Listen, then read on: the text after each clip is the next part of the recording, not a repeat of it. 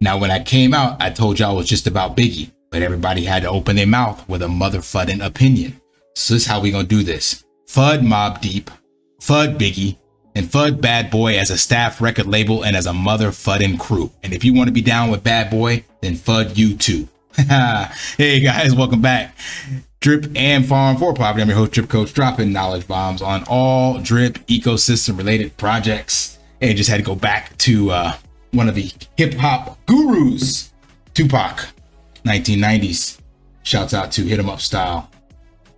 Anyway, so in this video, yeah, we're gonna be talking about FUD because I hear this a lot. I've brought this up many times, and at least you all that watch my content can be of the small educated minority. There's gonna be the mass undereducated majority, but at least you guys will, know the difference and understand. So this acronym actually goes back to like the 1970s with IBM. It's kind of interesting, but let's actually first define what it is and then what it's actually not, and how you within the community should respond to this, and how me as a content creator should be responding to this. Or I can't say should, because you can do it one of two ways. And there's one, in my opinion, that has integrity and will actually lead to massive adoption. And there's one that is disingenuous, lacks integrity, and is more of like the snake oil salesman. But to each his own, because not everybody shares the same morals and values. So can't knock them for going that route.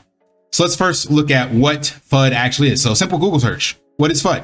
And it brings up Ledger, which is great. So we'll just go straight to the Ledger definition. And there's some other resources that talk about it as well. They give the history, but this one is the easiest. It's an acronym for fear, uncertainty, and doubt, which refers to the spread of false. That's very important. False or negative information about a cryptocurrency or market to create fear and doubt among investors. Common expression, both traditional and digital asset industry. It happens when people share negative news about a project with the intent to spook investors. That's important there, the intent to spook investors. In crypto, the strategy involves using misinformation, so that's wrong information, fictitious, that would be a lie, or exaggerated, that would be kind of like a little white lie, information to target an asset, project, or platform. The strategy can also lead to volatility or crash in the price of the asset. So the important thing to look at is that this is all about false or misinformation, exaggerated information, nothing about things that are actually true. Nowhere did you see that, right? Let's go over to CoinDesk. Just because it's bad for your coin doesn't mean it's FUD. Not all welcome tidings can be dismissed as attempts to sow fear, uncertainty, and doubt. Not all unwelcome, sorry. And shooting the messenger won't make the message untrue.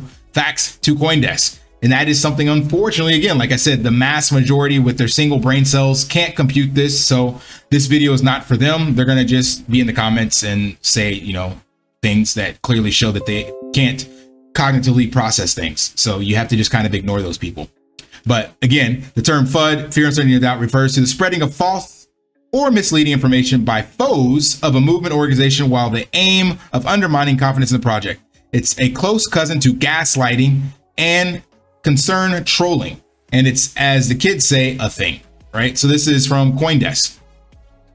We come over here to one by Crypto Adventure, and they give some principles, if you will. So first, you must understand that FUD, the term, describes hostile statements made by someone to influence people's opinion. It can spread online through social media channels such as Reddit or Twitter. Second, you must recognize why FUD exists in the crypto market. It often originates from people looking to manipulate markets for their financial gain. It may also arise from negative press stories about projects. Third, you should be aware that FUD can be a tactic to spread fear and cause panic selling. So again, this is all about manipulation or misinformation. Fourth, it's important to remember that in some cases, FUD can be good. It allows investors to take a more skeptical approach, which I would call cognitive development and thinking. And finally, FUD can be a direct attempt to manipulate markets. So that's, again, misleading and untrue, right? So what we see here is a common narrative about what is FUD and how it's utilized in the markets. And one most recent example that they cite here is the one about Binance. So literally right now, the SEC was charging, is still charging, but they tried to get a freeze on Binance's assets, and then that got blocked and denied. So they made stuff up, which the judge found out was untrue. So they did not issue that temporary freezing or restraint order, TRO, I think it was, on Binance's funds. And you can see that they have used this against Binance multiple times and nothing has come up with it. So that is literally FUD. that is spreading misinformation and lies to try to manipulate, or in this case, I think try to get Binance kicked out of the US.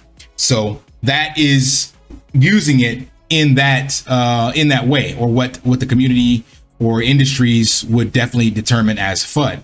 But if it's literally just fear, uncertainty, and doubt, then to me, there's a proper way to handle that. And what I want to address here is I want to give you a scenario that I have personally had as a personal trainer. So when I came out here and I was doing some training, I had an individual that wanted me to help him improve his vertical. He's a basketball player, tall and kind of lanky. So nothing regarding physique or strength training, but when you get certified as a personal trainer, you know a little bit about the body, kinesiology, and how to do program loading and deloading and all this other stuff. You can kind of create something that will get somebody much further along if they were to do it on their own. So he wanted to pay me to help him increase his vertical. And I did this for the first 90 days and he made improvements. But after that, I went to him and said, look, man, this is not my area of expertise. I'm going to give you the information that I have, but I can no longer charge you for this because I feel this is disingenuous as me as a trainer to charge you for this program, because this is not my wheelhouse. You may get there with this information and you may not, but I can at least get you pointed in the right direction and point you towards somebody else who's more skilled at that. So this is where I say you can be a snake oil salesman and you can just take people's money and say, yeah, I'm going to sell you something, even though you know that you are not the right person for the job, or you can be honest. Now, also, now selling online training and doing in-person training in my area of expertise, you'll have people literally, right? So I'm trying to tell them, hey, here's your goal is to slim up and improve some curves, lose some body fat, all this stuff, right? The basic stuff that a personal trainer definitely has the skills and resources to do. Now, the person that is buying from me is going to typically do one or multiple of these things. They're going to say, that sounds great, but I'm a little uncertain that I'll be able to stick to an online training program. Uncertain, that's part of FUD. You'd be like, okay, I'm ready to sign up, but that doesn't exactly fit my budget. Do you have something else more in line? I'm not quite sure if that's something I could pay for, or that I get the value out of that. If I pay that amount, it sounds kind of high. Do you have a discount? This is fear, right? And they'll also say that I doubt that I could stick with this program for 90 days, or I doubt that this will work for me. I've tried other things. What makes yours different? How can you guarantee I'm going to get through this? Blah, blah, blah, blah. So any person that knows just like a little bit about sales and marketing understands that every single client coming through their door is going to have some level of fear, uncertainty, and doubt about their product. That's called healthy skepticism, and it's called just shopping around for the best deals to make sure you're buying the thing that actually works for you. So every single client should come through with one or two or multiples of these. And as a salesperson that is worth their salt and that is actually has integrity, they're going to address those fears and those uncertainties and those doubts to that client. When they say, I doubt that this will work for me, I've done multiple things, I've tried this, I've tried that, I've tried all these other programs, what makes you so sure yours is going to work? It's like, okay, well, I hear you. How about instead we give you a full money back guarantee? So if you do this for 90 days, you don't get the results you want at the end of the program, you fill out a form, do an exit interview, we'll give you a full refund. How does that sound? You just remove that doubt, right? Again, that's someone who has integrity, that stands behind what they're selling. Now, unfortunately, in the ecosphere that we have right now, and I heard one of the content creators use this analogy that, say you were selling a house and you were telling the client that was looking at your house, it's like, well, there's the plumbing leaks, or there's a problem with the plumbing, there's some electrical issues, the roof has some problems, there's raccoons that shit in the yard. This individual said that's FUD. No, that's called being an honest salesman. And that's also why, if you don't have honest salesmen, you get a third-party independent inspection on your house. When you go buy a used car, you get that inspection done, because you know that not all salesmen are going to be honest. They're going to lie to you. They're going to hide the truths of the asset they're trying to shove down your throat. They just want your money. So like I said, that's neither here nor there, because some people operate underneath that disingenuous mask of integrity, or lack thereof, I should say. So I, as I told you with my example with the person that wanted me to help him dunk, told him straight up after 90 days, like, yo, bro, this is not my wheelhouse. I want to give you a refund. I can't go forward with this. He didn't want the refund. He gave me the money for it, and then he continued training. And then I think about 4 months later, he actually got the dunk on his own and came back and thanked me for it and actually referred a couple clients to me, not for dunking, but for other fitness training, because I was honest and straight up with him. And I've done that multiple times in my personal training business. I've given people refunds. I've turned away clients when I have my physical training business. They're like, hey, I just want to come train at your facility. I don't want to do the program you have. I just want to use your equipment. I was like, well, I'm not that kind of gym. It's like, well, how much can I pay you for you to be that kind of gym? And I was like, that's not me. I can't do that. Same reason I haven't shilled any other projects on my channel that would get you guys wrecked, because I'm not that kind of person. But again, not to discredit anybody that is, because that's their own morals and values. They're allowed to do that. That's up to them. But the point I want to get you guys to see is, first and foremost, that FUD is about people that are misrepresenting or spreading misinformation or fictition to try to tank the price of a project. And what we need in DeFi, not we, I can't say that, the people that are educated and have cognitive development, what you all need to do is entertain these questions. Because when someone comes into at least my Telegram and they ask, why is the drip price going down? I don't just kick them out. I tell them what's going down because we peaked at the top of the bull market. We've had no development for 18 months. We've had a bunch of delays in other areas of the ecosystem. We've had the entire bull market come to a crash, all these other things. They need to know about that. You need to tell them about the future things that the community is developing and what's coming up for the roadmap. But you have to address it. You can't just kick them out, right? When they say, well, when will Triple D launch? You can't kick them out and say that's FUD. That's literally somebody asking because they don't know.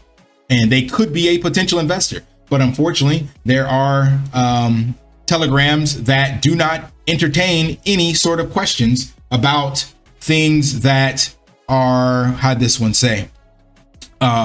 True, but you may not like it. I think it was up here somewhere. Yeah, not all unwelcome tidings can be dismissed as attempts to sow fear, uncertainty, and doubt, and shooting the messenger won't make the message untrue. So someone's asking, why is your price down? When will Triple D launch? Why did Forex say things were 100% done if they weren't done? How will drip be affected with the new circulating supply that's 20 times what it was before? These are not FUD. These are simple questions that people have that they need addressed if they're going to invest in something. Same way, like I said, with a fitness program or anything out there. When you go buy a car, a TV, whatever it is, you do your own research. You check not referrals, the feedback on the website, all this stuff. You ask your friends, you get stuff from some information from other people, other sources. And if you're smart, you actually seek out the negative information. So whenever I'm looking at buying something, I read the 1-star reviews. I want to know what people said about it. And if I'm the one selling it, again, my personal moral compass says that I'm going to tell you what the issues are and tell you how I'm trying to address them, how I'm trying to fix them. I've mentioned multiple times on my channel about my own projects, where my strengths are, where my weaknesses are, and how I'm trying to address those things. So to me, that is the marks of a good salesperson, a good person that you want to follow behind, that has morals, values, and integrity. But not everybody marches to the beat of that drum. And in crypto, for sure, in DeFi, it's all about just telling people the price is going to the moon and that everything is fine. It's like singing the Lego song, everything is awesome, when it's not. It's like that meme with the cat sitting in the roof is on fire, the whole house is burning down, and it says everything is fine. It's like, yeah, you can tell people that, and that may help some people stay in and all that, but you're, in my opinion, of course, my opinion, my channel, you're being disingenuous, you're a liar, and you are actually just helping people become exit liquidity, because if they're not educated, then they're going to make the wrong moves later on, and all you did was get them wrecked. And again, my purpose for the channel is to empower the impoverished. This is people that don't have the ability to just throw money down the drain or blindly follow people with that say something's going to happen and it never does. So my, I guess, call to arms for this, or whatever I'm getting at in this video, is that if you guys have questions that you have been kicked out of other chats because they're labeled as FUD, if they are legitimate questions of uncertainty, of doubt, and fear regarding your investment and what the future might be, you can come to my channel and ask. You know, ask me in the comments down here, or come into the Telegram and ask. I will gladly help you navigate these DeFi waters and educate you along the way so that you can make an informed decision. I'm not going to kick you out, not going to call you names and say you're stupid or whatever the case may be, because I realize not everybody's at the same part in their journey and has the same information, and not everybody watches every single video. So if you're looking for a place to ask questions, by all means, head to my Telegram, drop me a comment down below. And if you want to find an echo chamber, those are out there as well. There's plenty of cheerleaders that will just tell you one thing, even if it's not true. But it just depends on what type of person you want to be and what you want to hear and how you make your decisions. So it's all up to you.